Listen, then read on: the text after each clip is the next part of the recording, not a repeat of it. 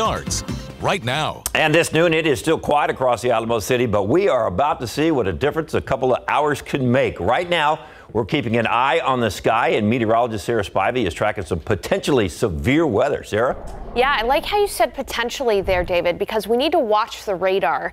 Between about 3 p.m. and 10 p.m., that's when we're going to be monitoring for storm development.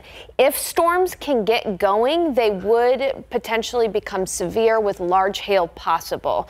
This is what we call a conditional forecast. Certain conditions have to be met. One of those conditions is a little bit more sunshine as we head into the afternoon. And this weekend, we are going to be stormy and rainy at times. So it's not just this time frame that we have the potential for rain. That continues into the weekend as well. On Authority radar right now, you can see that it is fairly quiet. There's some light rain ongoing around San Antonio, just some mist. And here's the satellite picture. This is where the front is right now, working its way through the hill country. You can see some cumulus clouds developing ahead of this front. Cumulus clouds, the precursor to thunderstorms. So this is the area that we're going to be watching for storm development. The Storm Prediction Center has included the San Antonio metro area. It points to the west for the highest risk for hail. However, severe weather potential exists for all of the KSAT 12 viewing area. Again, if storms can get going, they would potentially contain large hail,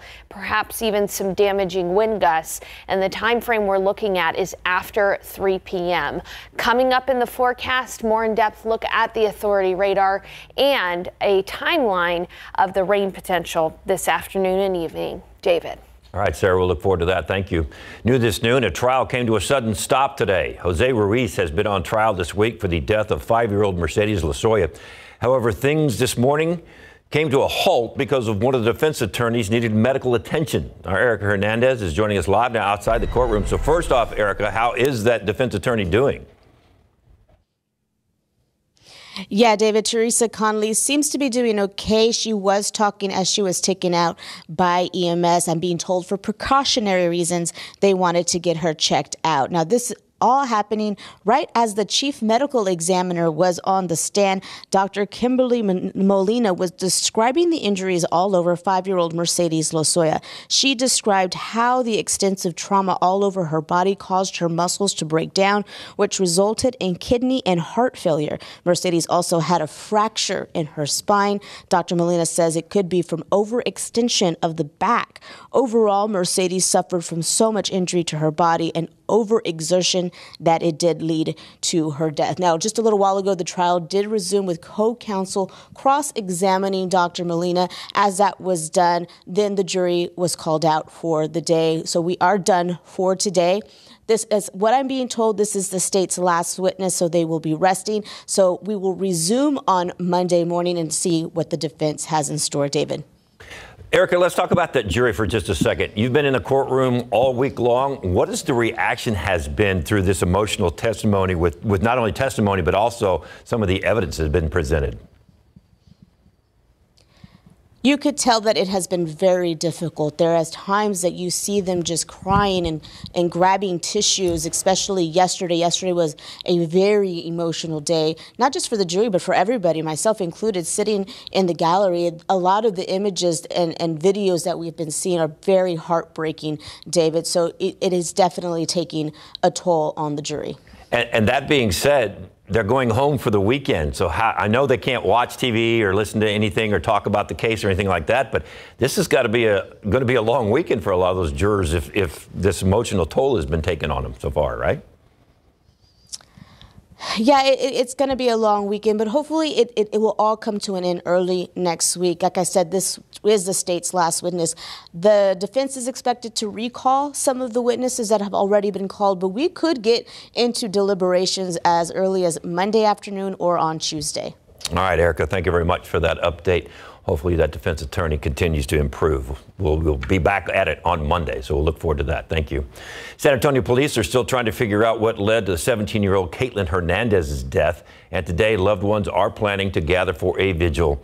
San Antonio police say Caitlin was strangled to death on Tuesday. Her body left in a drainage ditch on Del Oak Drive, that's near Kruger Middle School. Today's vigil is scheduled to take place at 4 o'clock at the bridge. That's near the area where Caitlin was found. Crime Stoppers is offering a reward for information that leads to an arrest in the case. If you know anything, you're asked to call Crime Stoppers at the number there on your screen, 210-224-STOP. And a heads up, if you know someone who is still trying to figure out their taxes and hadn't done them yet, you only have about a month left, but you can still get help filing, and it's free. San Antonio residents can use the Volunteer Income Tax Assistance Program until April 15th to file their taxes for free. VITA services available at 13 locations throughout San Antonio and Fredericksburg. Select locations offer refund anticipation loans to VITA filers in select locations, and they don't charge fees or interest. If you'd like some more information, all you have to do is go to the vitasa.com or .org website, vitasa.org. And even as the weekend gets off to a soggy start, there's still a lot of events planned in the downtown area, and you know what that means? Traffic. RJ Marquez has a look at the potential trouble spots for you this weekend. Well, there's going to be a lot going on in downtown San Antonio, of course, if the weather cooperates. So let's take a look exactly at what we're going to be seeing in terms of some street issues and also some things that are going to be taking place. The biggest two things taking place this weekend, of course, are the St. Patrick's Day River Celebration. That's going to be up by North Presa and La Soya, right there at Mad Dogs. And you can see the river route right here, kind of circling around to the St. Mary's area and also coming up on Soledad. So keep that in mind. There's going to be a lot of people there. And if you go a little bit south on South Alamo Street, there's going to be a lot of people at the Tejano Music Awards at Hemisphere. Let's show you some video exactly of the San Antonio River when it gets dyed green. Of course, this has become a pretty cool annual event across the city of San Antonio, and there are thousands of people that make it out there for all the fun and festivities out there for St. Patrick's Day. So again, a lot of people expected to be in this area. As we come back out to our maps here real quick, want to show you real quick one more time. This is the route there for the river, starting there at North Presa and La Soya, but we also want to let you know about some street garages, some city street garages that are going to be available. The Houston Street Garage, that's one option. The Convention Center Garage and the Alamo lot. Those are all city-owned parking lots. Now, this is not all that's taking place there. The Majestic is also going to have an event there this weekend, as well as the Lila Cockrell Theater and the Tobin Center. So be safe and make sure to plan ahead. All right, a lot going on this weekend. Thanks, RJ. The Spurs taking their home show on the road. They're headed to Austin, a preview of their two up there coming up.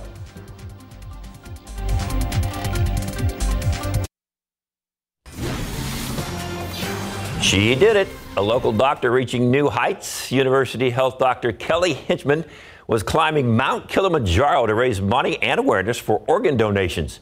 Yesterday, the doctor and 11 other climbers made it to the summit of the 20,000-foot mountain. University Health posted these photos on social media showing the climbers at the mountain's peak. To make it even more special, they reached the top on World Kidney Day. So congratulations to the doctor and all her fellow climbers. A little cold up there at the top of that mountain, I imagine. Oh, very. Not so much here, though. It is muggy. Can you feel the humidity? That's one of the ingredients for the potential for some stronger storms this afternoon. Let's take a look at the aquifer. The aquifer is actually up 0.2 of a foot, but because it's nearly 30 feet below the monthly average, we could use some more rain for the aquifer. And in the pollen count, oak is still high, past 1,000. Molds, hackberry, and mulberry are low. What are we talking about in the forecast? Well, we are monitoring the radar for storm development from 3 p.m. to 10 p.m. If storms pop, they could be severe with large hail possible. But rain chances continue into the weekend and even for an opportunity for rain next week as well. Again, we could use the rain, just wish it wouldn't come with the potential for severe weather. Details coming up.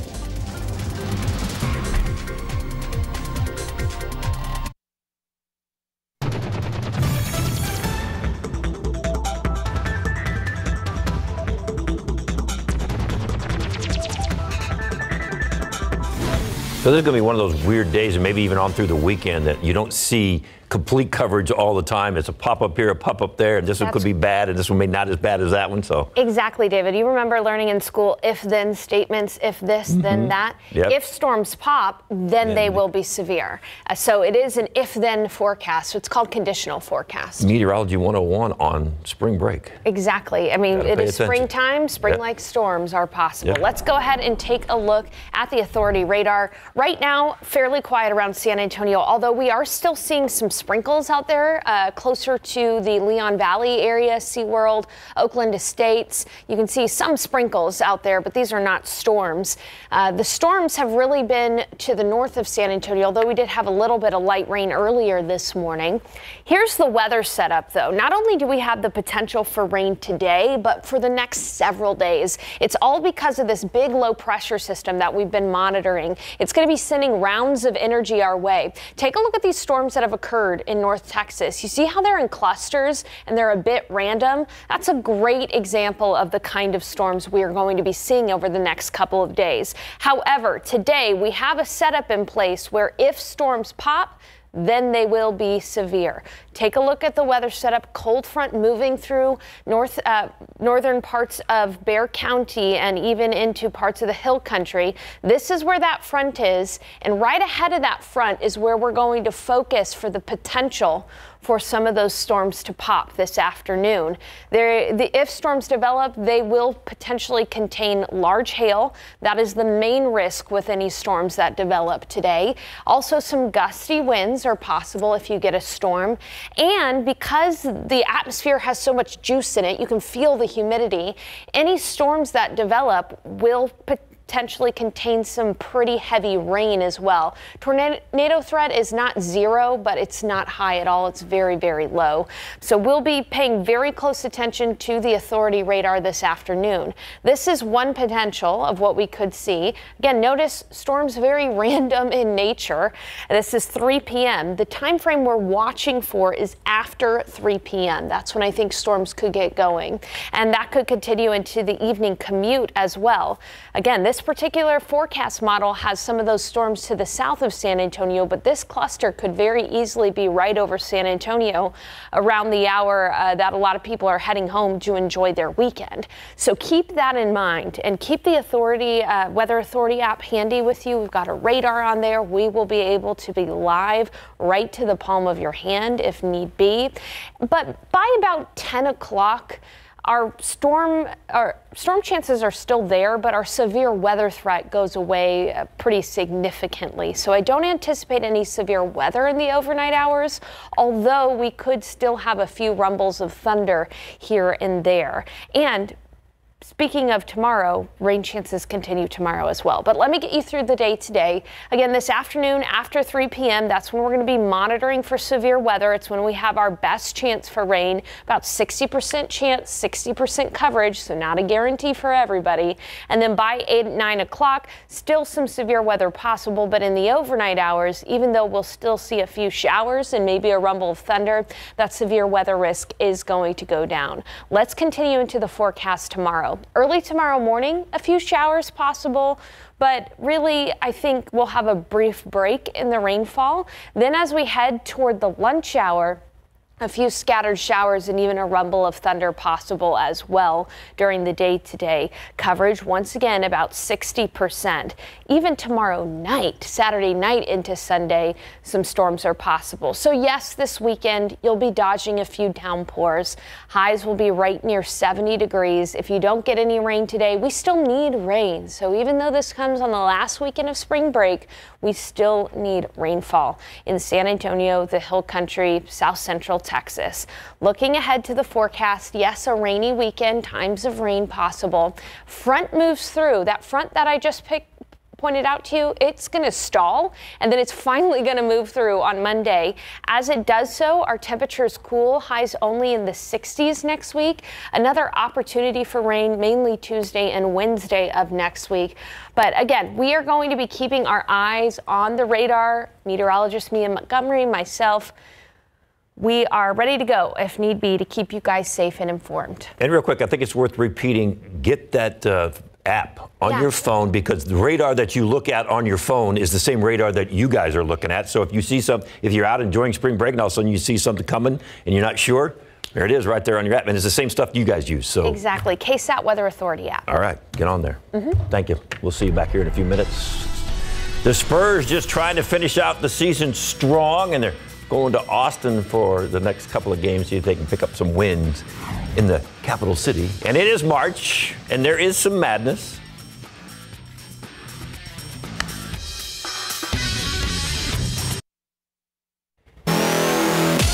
It is the home game on the road weekend for the Spurs. They will play their next 2 games in Austin, starting tonight with the defending champion Denver Nuggets. The Nuggets are the best team in the West. The Spurs are the worst team in the West. All they have to do is play for pride now, and the young unit is plenty motivated to finish out the last 16 games of the regular season strong, and a little change of scenery might help that. All right, so here's the matchup for tonight. It's the Nuggets and the Spurs. The Nuggets best in the West once again tonight, 7:30, Moody Center in Austin. And if you are keeping score, Nikola Jokic is still one of the best in the league. So that'll be fun for the Austin people to watch. The UTSA men's basketball team was knocked out of the first round of the AAC tournament by Temple Wednesday. A day later, head coach Steve Henson out of a job. No new contract after 8 seasons. UTSA finished 11-21 in the school's first year as a member of the American Athletic Conference. Henson went 110 and 144 in his 8 seasons. Associate head coach Mike Peck will serve as the interim head coach as the search for Henson's replacement begins. And a big-time NFL pass rusher is coming home to the Houston Texans. Daniel Hunter was born in Jamaica but grew up outside of Houston in Katy. And he's coming off a career year where he had 16.5 sacks, 2 pass defended, 4 forced fumbles, 83 tackles, and 22 QB hits. Hunter was due for a big payday. His former team, the Vikings, didn't want to pay it, but the Texans did. And now we get to see Hunter alongside last year's 3rd overall pick, Will Anderson Jr. Oh man, that kid right there. I mean, he's exciting. You know, has a lot of tools. And I was with him earlier, and he just can't stop jumping. How eager he is to just go out there and just rush the passer together. Very good kid. I'm excited to just be able to go out there and teach him a lot of things that I know and help him become a better player. All right, good luck to them. Be fun to watch. Now to March Madness in full swing and a big weekend of college basketball with teams fighting for their spot in the tournament. ABC's Norwood has more for us. NC State wins it over Duke. Here in the quarterfinals, they knock off the number 2 seed. Basketball magic that only happens in March as college teams vie for a ticket to the big dance. With Selection Sunday just 2 days away, overnight a do-or-die battle. In a stunning upset, 10th seed NC State knocking off 2nd seed Duke in the ACC tournament quarterfinals, keeping their March Madness hopes alive. Carter, who really has to work defensively, to the bucket. In a day of upsets, Devin Carter leading the 7th-seeded Providence College Friars to a stunning upset over 2nd seed Creighton to reach the semifinals of the Big East tournament. St. Bonaventure as the number 7 seed moves into the semifinal round. The teams battling it out for a spot on Selection Sunday when both the men and women will find out who they'll be up against for the March Madness tournament. Clark with the ball in her hands. The three-peat is complete for the Iowa Hawkeyes. And all eyes are on the University of Iowa's Caitlin Clark after losing to LSU and Angel Reese in last year's championship, which drew 9.9 million viewers.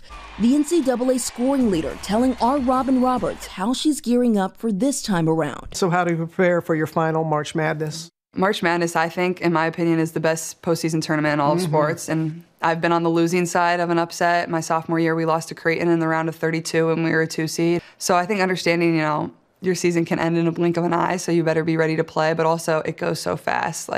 Just soak in every single moment and every single second. So just enjoy it and have fun with my teammates because it'll be over before I know it. Yeah, the conference tournaments are one thing, but the NCAA tournament, man, that is just something else. Best in sports. Certain types of exercise may work better than others when it comes to lowering your blood pressure. The moves to consider adding to your routine Coming up in the next half hour. And as we keep an eye on the weather here, people in the heartland are in recovery mode after severe storms led to tornadoes. Look at the destruction left behind. Still coming up. And new today at 5, if tonight's meal includes black beans from a can, you're in luck. Consumer Reports is comparing brands to find out which ones will have you and your family piling them onto your plate. That's today at 5 after Entertainment Tonight.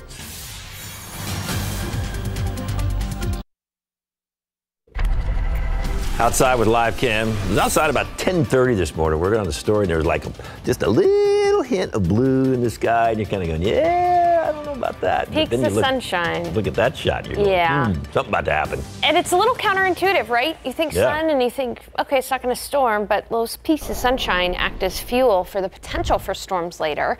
And we do have the potential for storms later. From 3 p.m. to 10 p.m., we're going to be monitoring for storm development. There is a cap on the atmosphere right now. That cap is preventing storms from growing tall, but between the hours of 3 p.m. and 10 p.m., that cap will be a lot weaker. And if a storm pops, then it could become severe with large hail possible. And even beyond today, we have rain chances this weekend as well. We do need more rain. Let's take a look at the authority radar right now. We've really only got some light rain showers at the moment. Remember, I was talking about that cap, this cap keeping these showers from developing into thunderstorms at the moment. But as I mentioned, we are watching the authority radar because a front has stalled out right over San Antonio and out toward Del Rio, and it's ahead of this front that we could start to see some storm development, and those storms could become severe. In fact, the Storm Prediction Center has highlighted an area from Del Rio through San Antonio down toward Cotulla and Laredo for the potential for the highest potential for the risk for hail, a 3 on a scale of 1 to 5. But even out to the east, there is still a potential for severe weather for areas like Gonzales and Hallettsville. So coming up in the forecast, we're going to talk a little bit more about a timeline. When should you be on alert for severe weather? When can you relax? And what does this weekend look like? David. All right, Sarah, thank you. We'll look forward to that. A widespread system outage forced McDonald's to temporarily suspend operations at thousands of restaurants around the world. The fast food chain says Friday's outages were not related to any cybersecurity event, but they didn't give us any more details. The outage affected restaurants, mobile ordering, and self-ordering kiosks. Countries affected include the U.S., Japan, the United Kingdom, Australia, and Taiwan. Some restaurants took orders in person and then let the cooks know what they needed to make. Today, a judge ruled in Fulton County, Georgia, that District Attorney Fani Willis can stay on the election interference case against former President Donald Trump and his allies, but only if she removes the special prosecutor with whom she engaged in a romantic relationship. This comes after more than 2 months of court motions and hearings that included fiery testimony from Willis defending her relationship with Special Prosecutor Nathan Wade. In his decision, Judge Scott McPhee said highly critical of Willis and Wade's relationship, describing it as being the result of bad choices. However, he said that the evidence presented was not enough to support the allegations of conflict of interest. House Republicans opened their impeachment inquiry into President Biden 6 months ago. Now they're considering ending it. They currently lack the votes in their divided narrow majority to impeach the president. Instead of moving forward with impeachment, Republicans are discussing whether to end their investigation by sending criminal referrals to the Department of Justice. 3 committees are leading the inquiry. However, much of the final decision on how and when to end the inquiry will fall on House Speaker Mike Johnson. The clock is ticking as Congress faces yet another possible government shutdown. The next government funding deadline, March 22nd. Within 1 week left, negotiators are trying to hammer out deals on 6 bills. If that doesn't happen, funding will stop at a number of departments and agencies, including Homeland Security, Defense, Treasury, Education, and Labor. A week ahead of the deadline also triggers certain protocols for departments, now required to start making plans for a possible shutdown. This is the 5th time since September that lawmakers have run up against a funding deadline, passing stopgap bills just in time. Lawmakers already passed bills to fund several departments earlier this month. 200 tons of food now on its way to the people in need in Gaza. A ship packed with the food left Cyprus on Tuesday, the first maritime shipment of aid to the war-torn strip. On the Gaza shoreline, a group of Palestinians have told CNN that they are waiting patiently for the ship to arrive. This morning, the ship was just a few miles away from the Gaza coastline. This is the latest attempt to alleviate the humanitarian crisis 5 months into the war between Israel and Hamas. Gaza's health ministry said today that 149 people were killed over the past 24 hours. All right, how about this? Video of rare horizontal tornadoes getting sucked into a larger tornado. An Ohio man recorded this yesterday as a severe weather outbreak sparked tornadoes in the heartland. And as ABC's Morgan Norwood tells us, other communities are now having to dig out from heavy snow. Oh, no. From the heartland to the Midwest, millions tore through the region. Overnight in central Ohio, authorities say at least 2 people died in Lakeview when suspected twisters sliced through. Our laundromat is gone. The old plastics building is just completely demolished.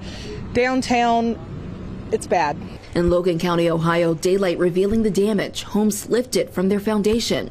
And over in Winchester, Indiana, several buildings ripped apart. This one nearly unrecognizable. The metal siding wrapped around trees. I heard what sounded like a train, and then I started hearing sirens and things like that. And then my wife had got a text from a friend that she lives in Indy and her parents live down the road and their house was gone. In Selma, Indiana, authorities there say up to half of structures suffered some sort of damage. This is the first time anything like this that I can recall has happened in the town of Selma. There's been some that have been close, but never that's impacted the actual town itself. And out west, the heavy snow piling on. ABC's Mola Lange in Golden, Colorado, just 15 miles west of Denver. It got slammed with about a foot of snow, as you can see it piling up on the ground, burying cars. But believe it or not, there is a car underneath here. The whiteout conditions slamming the mile-high city with about 10 inches of snow and creating a mess on area roads. And that weather just wreaking havoc on travel. We're talking more than 800 flights in and out of Denver canceled yesterday. And that system now moving out, but thousands without power. Several schools in the area remain closed. I'm Morgan Norwood, ABC News, New York. An actor known for an iconic role in a Hollywood classic, making a pit stop here in San Antonio. It's all part of an effort to give back to the military community. What inspired him? Coming up.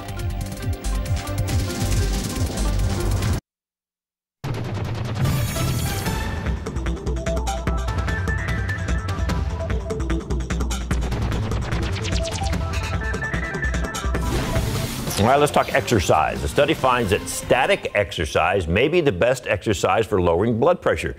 That's exercise where you engage your muscles without movement, for example, doing squats or planks.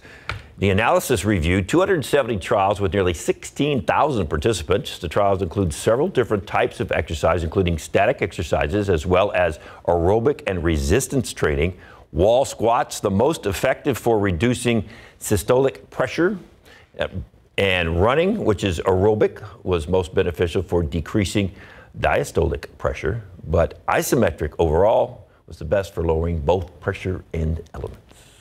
Diabetes Alert Day is coming up in 2 weeks on the 26th. University Health will hold a resource fair focused on the disease, and you'll have a chance to learn more about it, plus learn more about A1C and speak with medical health experts. The event is being hosted by the Texas Diabetes Institute. You are encouraged to register before the event. We've got a link to do that on our website, KSAT.com, in the KSAT community section. The movie Forrest Gump turns 30 this year, and the man who played Lieutenant Dan was in Military City, USA yesterday, along with his band. Actor Gary Sinise says it's part of a plan to give back to those who have served our country. He does it all the time. The visit was part of a fundraiser that was filled with music and fun. The Gary Sinise Foundation supports those who protect us. Sinise and the Lieutenant Dan Band have performed more than 560 concerts to give thanks and bring joy to active military veterans, Gold Star families, wounded service members, and first responders. And I feel it's important because the work that's being done here is critically important. And we can't take it for granted what this hospital staff goes through, what the patients and their families go through at these hospitals. Sinise says veterans and his family and his role as Lieutenant Dan inspired him to give back to those who serve. If you would like to help his cause, we've got all that information on our website, KSAT.com. I love that his role has compelled him to do something like that. Some actors have roles that follow them around and they kind of wish they wouldn't, but I know he's taken a lot about this role and loves it. So he's embraced it, yeah. for sure. Let's embrace being weather aware this afternoon because we are going to be monitoring severe storm development between 3 p.m. and 10 p.m. It's one of those forecasts where if a storm develops, it will become severe. Large hail would be the main threat. And rain continues into the weekend, and we need some rain. The aquifer, although it's up 0.2 of a foot over the past 24 hours, is down some nearly 30 feet from the monthly average, and the rain would help to wash out some of the oak. Oak is high in the pollen count. Mold, hackberry, mulberry, all low. A detailed timeline of when we could see severe weather coming up. All right, David, we've been talking about the conditional forecast today. If-then statements, like what we learned in school. So if this happens, then this could happen. Exactly. All right. If storms pop, they will be severe. Then they will be severe. So let's go ahead and take a look at the radar right now. Authority radar showing that we've got a few showers out there, but these are not going to develop into thunderstorms. The showers mainly falling out near Devine, southwest Bexar County. You can see some showers there near Natalia as well. And even further out toward Lavernia, we've got some light rain showers as well. We did have some rain earlier today, even some storminess for areas south of San Antonio as we look at the rainfall amounts. Not a ton around San Antonio, really only a 100th of an inch of rainfall, but some decent rain fell down near Tilden, as you can see. Otherwise, it is fairly quiet at the moment. We're going to continue to keep an eye on the authority radar. Again, the time frame we're watching for is 3 p.m. to 10 p.m. That's when severe storms are going to be possible around our viewing area. And rain continues into next week, too, all because of this big low pressure system that's just not going to move. It's sending rounds of energy our way. Take a look at these storms across North Texas. Notice that they're clustered and fairly random. That's the kind of weather we're going to be dealing with, clustered and fairly random storms. Although today, there's one more ingredient that makes severe weather possible, and that's a cool front which is stalled out over San Antonio, and it's along that front that we could end up seeing some storms start to pop, especially off to the west here where we're getting a little bit more sunshine. And then off south of this front is where we could see some of those storms really pop. And then from there, if storms develop, they could become stronger, severe. The main risk we'd be watching for today would be hail, larger hail, greater than the size of quarters. And we'd be watching for some gusty winds as well with any storms that develop. And if you get some rain, there is so much moisture in the atmosphere. It feels so soupy out there. That is one of the ingredients for pockets of heavy rainfall, which could lead to pockets of flooding. But a tornado risk is very low. It's not zero, but it's very low. The bigger concern would be hail today. And here's a look at the future cast, and you can see that a cluster of storms is expected to develop somewhere from Del Rio to San Antonio out to Gonzales. Don't be paying close attention to the location of this cluster of storms. It could be out to the west. It could be further out to the east. This is just an idea of the kind of storminess we could see, and that could continue into the evening commute as well. Potentially for San Antonio areas south and east. As we head into the overnight hours, our severe weather threat really diminishes. We could still see some showers overnight and even some rumbles of thunder, but the risk for hail really decreases in the overnight hours. We'll keep you posted, though. Again, there could be some rumbles of thunder early tomorrow morning. Make sure to tune into GMSA. I'll be there tracking the radar. As we head into your KSAT 12-hour forecast, I just want to walk you through the timeline for the rest of the day today. From 4 p.m. onward, we'll be monitoring for the risk for severe weather. That'll continue into the early evening hours, but it's after 10 p.m. that we see our severe weather threat go down, even though showers and storms are still possible.